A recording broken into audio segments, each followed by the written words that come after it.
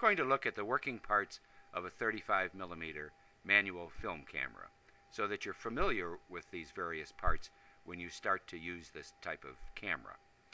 A camera, no matter if it's a pinhole or a film camera or a digital camera, basically is a capture device for recording what is outside, that is taking a photo.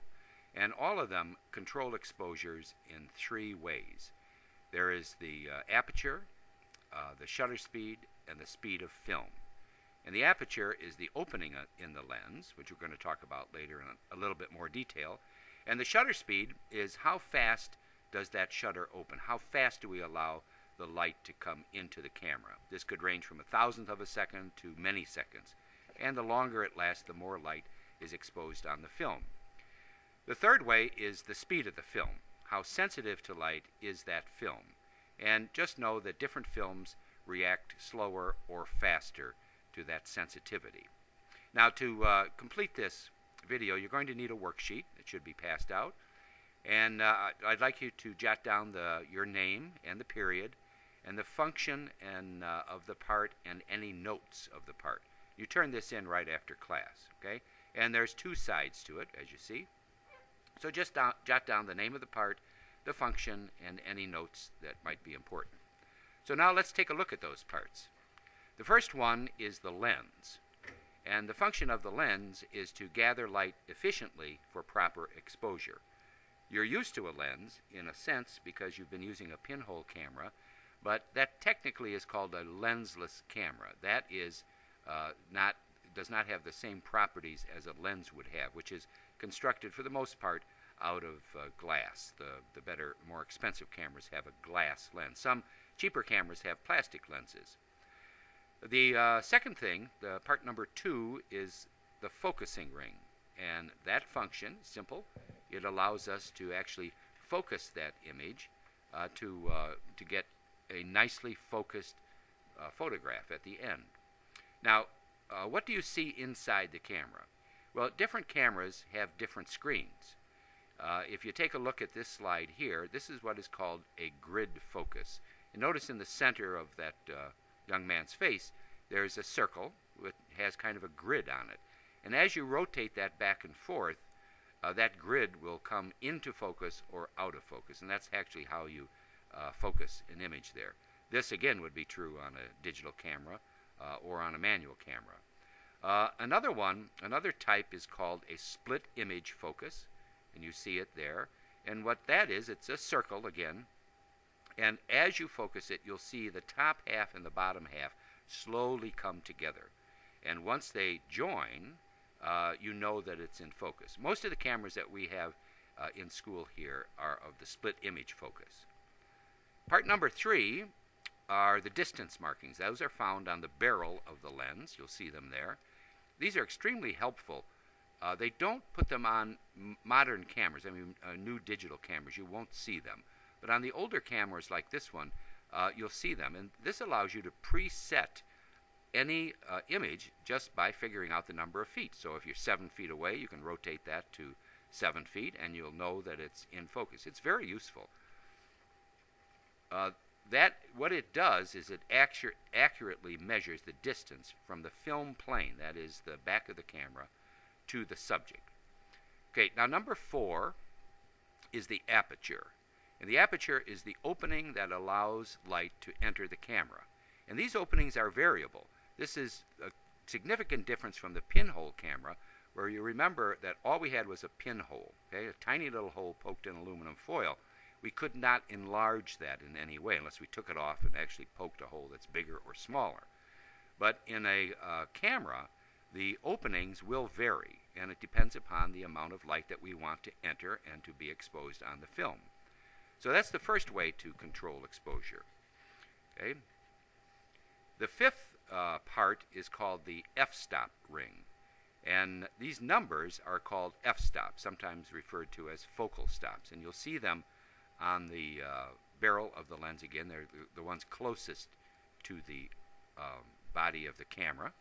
And its function is to set the exact opening of the lens. You're going to see that these are mathematical determinations. And you can rotate this and make that aperture either larger or smaller. And you see here that you read these f-stops at that red mark. So as you look down on the camera, you're going to see a red-orange kind of a slash mark, and that's where you actually read it or set it. Okay. The f-stop is the mathematical designation of the lens opening that allows light to enter the camera. Now, what does that mean? Well, it just means that it's not a random opening. You just don't open these things to, oh, I want a big one opening or a small opening. You actually will feel that as you rotate that, it clicks through. And every click is a predetermined setting, and it's set with this mathematical formula. And notice that they go from the very small up to very large. And the important thing to remember is that the smaller the number, the wider the opening.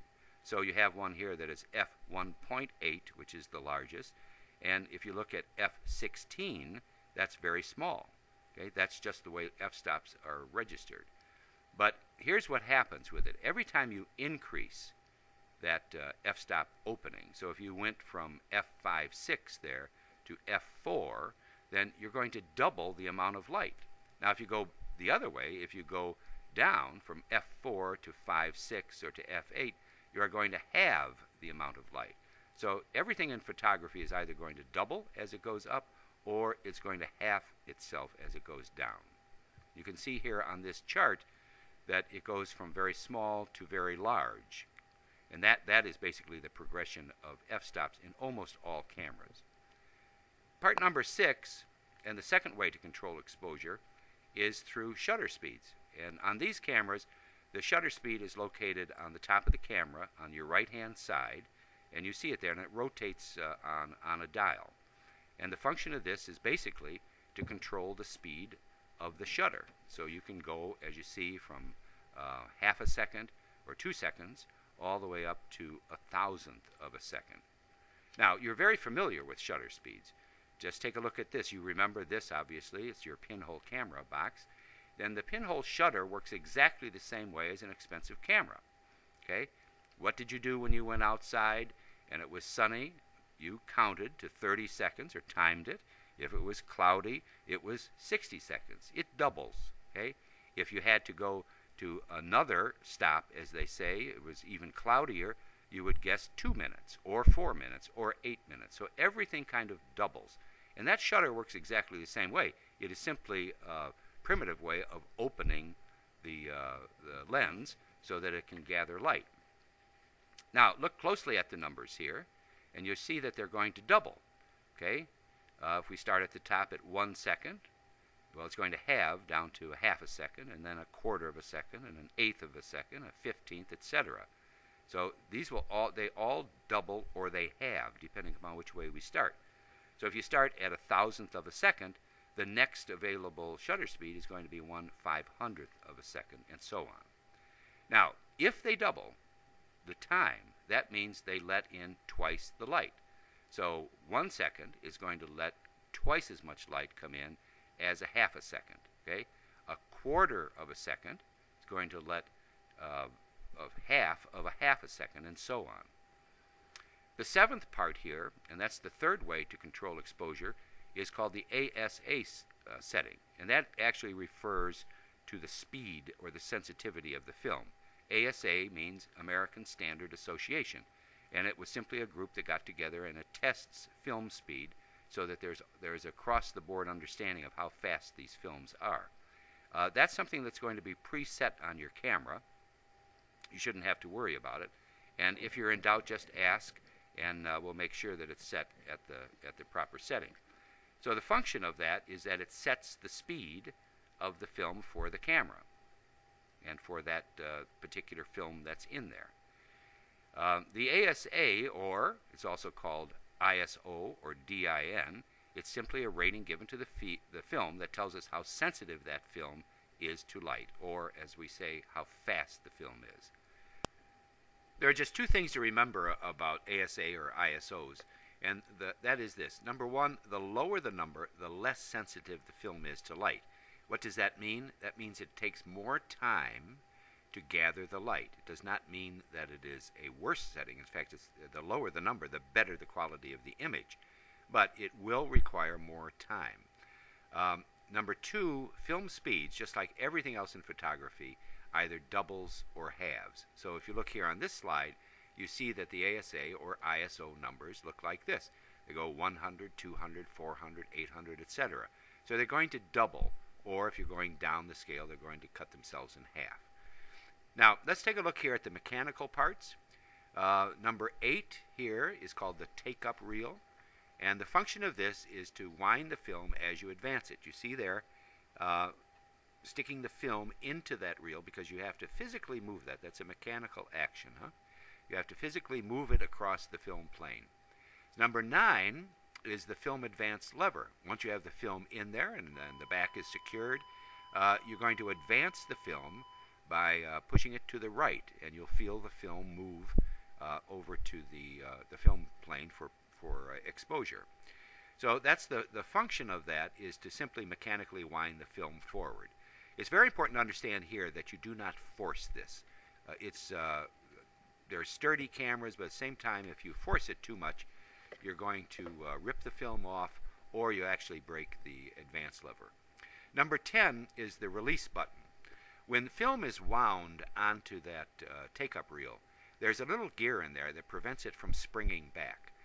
Now, in order to rewind that film, we have to release it. We have to release that gear. So that's what this little button down does. And it's usually below the camera, and you have to push that down before you rewind the film.